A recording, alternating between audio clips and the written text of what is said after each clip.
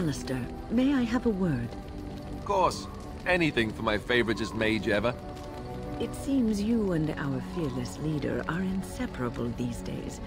Joined at the hip, almost. That's a bit of an overstatement, don't you think? Well then, now that you're in an intimate relationship, you should learn about where babies really come from. Pardon? I know the Chantry says you dream about your babies, and the good Fade spirits take them out of the Fade and leave them in your arms. But that's not true. Actually, what happens is that when a girl and a boy really love each other... Andraste's flaming sword, I know where babies come from. Do you? Do you really? I certainly hope so. Oh, all right then. Oh, look, you're all red and mottled. How cute.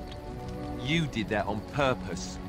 Now, Alistair, why would I do such a thing? Because you're wicked. That frail old lady act, I'm so not fooled. I'm onto you now.